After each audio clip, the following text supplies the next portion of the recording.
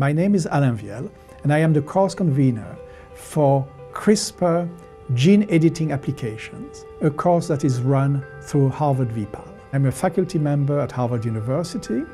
I taught for many years molecular biology as well as courses that are related to biotechnology. I am also teaching for undergraduate students at Harvard a research-based course where they use technology derived from CRISPR, and that's how I started to get very interested in this technology through the research projects that were made by students, but also my teaching.